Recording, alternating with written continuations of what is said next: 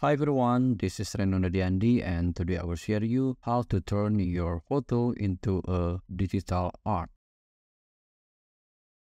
I use Instagram post portrait here and then I will add right auto maple leaf element. Okay, this is an image and then I will decrease the size a little, place in the middle, and then I will add a square in yellow. I use yellow because this is the most work color for my method. And then I will increase the size to cover all the maple leaf and then send it to back. I will decrease a little. And then let's select the maple leaf, go to edit photo, go to dual tone, choose custom, change the highlight to totally white. You can see the hex code is FFFF. And then go to shadow and also make it totally white. And then download it as PNG.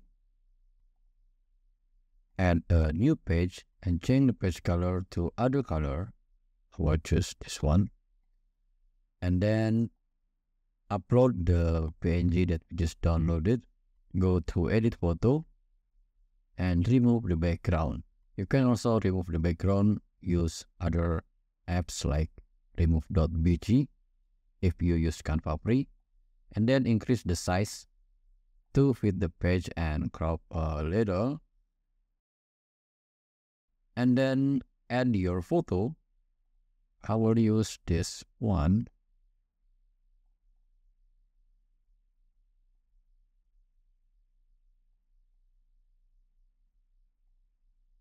Crop it and then send it to back.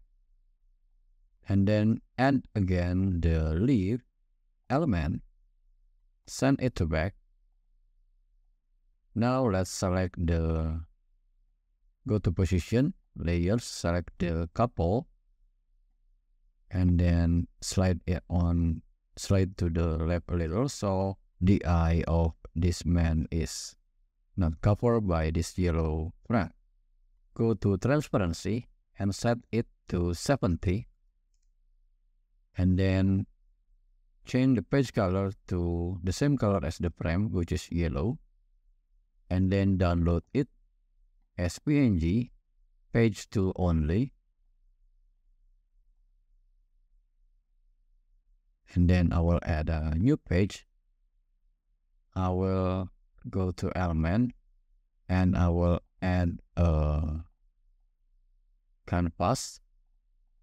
Set it as background, and I will add I will upload the PNG of page 2 here. Go to edit photo and remove the background. Okay. Now increase the size. And then go to edit photo, adjust, and then set the vibrance to 70. And go to sharpness 50 and also clarity 50.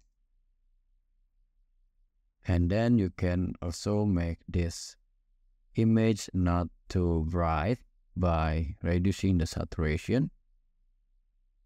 Okay, I think it's more interesting than before. And I think we should increase a little. Place here, and then you can add your sign here and or the name here. That's all for this video. I always here to support you with Canva design tips and tricks. Until next time, keep on creating and have fun with Canva.